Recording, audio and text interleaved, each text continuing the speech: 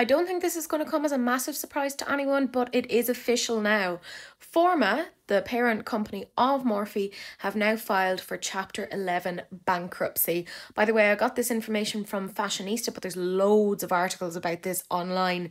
This is relatively new news, sort of. We kind of all knew that this was coming given the very abrupt closure of the stores, the way that the employees were actually treated, being given 1 to 3 days notice and a maximum of about 3 weeks worth of severance, which was pitiful to say. But this is going to have pretty big ramifications for a lot of other brands because Forma obviously owns Morphe, but they also own Jaclyn Cosmetics, they own Playa, which is currently in a bit of a lawsuit with Morphe, Lipstick Queen and Ariana Grande's REM Beauty. Now, REM Beauty recently just even announced a new release, so we'll see what's actually happening there.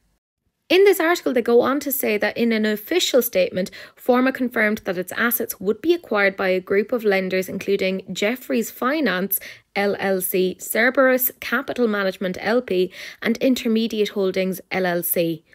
Wow, like that is massive. And they were given $33 million from creditors to support business operations through the sale process. Oh, this is bad, guys. I mean, who would have seen this coming back in 2016? The article goes on to say that obviously this isn't a massive surprise to all of us because we started to see massive falls in revenue come around 2021. And of course, the major tie-ins with all of those influencers, Jeffree Star, James Charles. I mean, so many people were embroiled in lots of controversies. Nikita Dragon. I mean, we could just go on. And that definitely impacted Morphe hugely. And in another article, which is actually written by Allure, they say that Ariana Grande is working towards finalising an agreement to take all operations in-house for her brand REM Beauty. So we'll see what's actually happening there because, I mean, they're going to have to look into development, like marketing, all of these things because presumably Forma had been doing all of that beforehand. But this is obviously going to impact quite a few brands that have been bought up by Forma in the past, one of which is, of course, Jaclyn Cosmetics. Now, she actually hasn't said anything about Morphe even closing, like other than to say that it was a bit sad.